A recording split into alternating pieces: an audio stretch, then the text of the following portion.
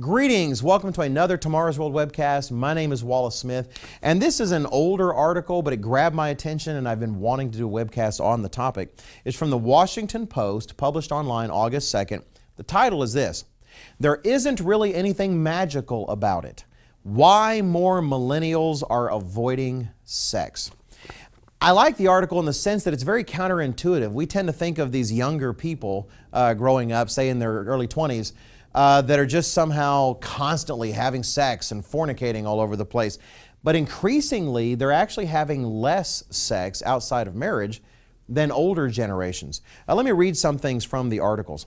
It says that a study published Tuesday in the journal Archives of Sexual Behavior finds that younger millennials born in the 1990s are more than twice as likely to be sexually inactive in their early 20s as the previous generation was. Even older millennials are more sexually active than the younger group is. In fact, it says recent research also shows that overall, millennials, people born between the early 1980s and 2000, have fewer sexual partners than baby boomers and those in Generation X, the group immediately preceding them. That would be essentially their parents, and maybe even often in some cases their grandparents, that they're actually having fewer sexual partners than the generations before. It's an interesting article. It's actually fairly complex. I wish I could say it's because these younger millennials were discovering certain moral principles. It's not necessarily the case. If you really take a look, a lot of it's because they're just ambitious. Some of them say that, well, I'm just too busy. I'm trying to get things done. I'm trying to study, and I don't have time for these kinds of relationships. It even indicates that pornography has made an impact, that you've got young men that feel satisfied enough with the pornography they see, and so it's preventing them from having to get involved in messy kind of relationships and actually dating and talking to a human being. There's comments that it's a generation where there are fewer face-to-face interactions with people. They're constantly messaging, Snapchatting, they're texting their friends.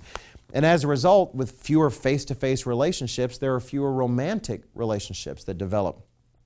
And also, it's a generation full of many distractions. That yes, there's relationships they have, but there's just so much going on for them to do.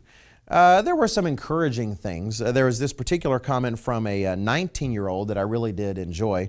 It says, I won't give her name. They give her a first name. I won't mention her name. But the article says, she wants what she calls an old-fashioned relationship leading to marriage and kids. But fellow students are into, quote, very casual one-night stands, going to bars and going home with someone, she said.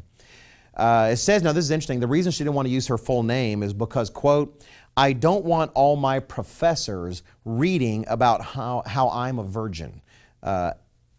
Isn't that strange? We've changed in our culture where a young woman is going to be ashamed if her professors discover that she's not actually engaging in premarital sex. That's how turned around the world is. Even worse, she says that her parents worry about her.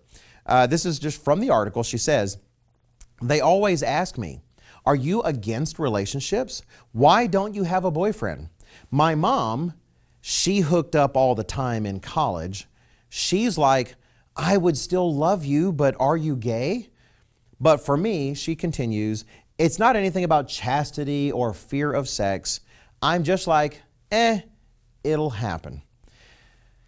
You know, not exactly on the right track. I'm glad she aspires to a more traditional relationship. But what a shock to see that she's afraid she'll be shamed in front of her professors for being a virgin.